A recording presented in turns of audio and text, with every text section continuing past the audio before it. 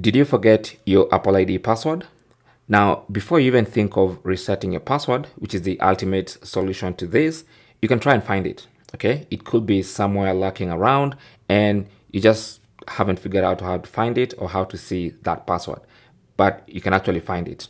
So let's try a few ways that you can actually see that password before you resort to resetting the password. Okay, so one way you can find your Apple ID password is to check your passwords application. So this is a passwords app for every iPhone running at least iOS 17. So you might just want to check there and see if your Apple ID password is stored there. So just launch the passwords app on your iPhone and then go to all passwords and try to see if your Apple ID password is stored there. As you can see, for me, I have my Apple ID password here, so I can just tap on it and then the password is here.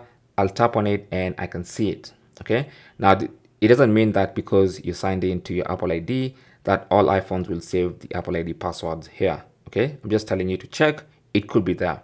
Now the other place your Apple ID password could be is on your favorite browser. Okay, most modern browsers have password managers, so your browser could have saved your Apple ID password in your password manager. So let's say, for instance, you use Google Chrome on your iPhone and on your computer, then the Google Chrome password manager could have stored your Apple ID password. So you can either go onto your computer, or if you have Google Chrome installed on your iPhone, just go ahead and launch it. And to access the password manager for Google Chrome, all you have to do is go to passwords.google.com. Now this will show you all your passwords.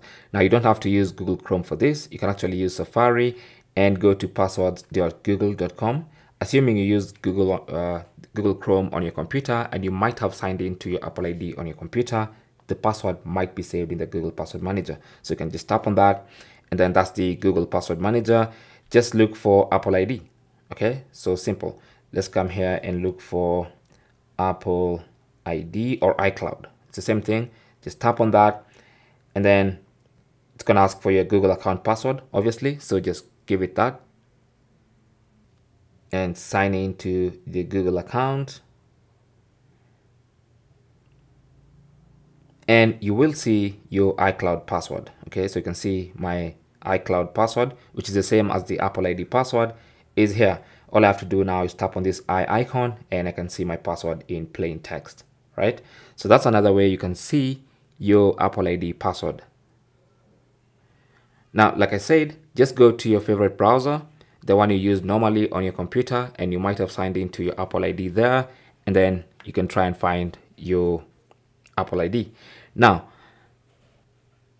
in case you've tried all this and you still can't find your Apple ID password, then you might have to reset it. Okay, so by resetting your Apple ID password, you're going to just verify that you're the owner of the account and then set a new password.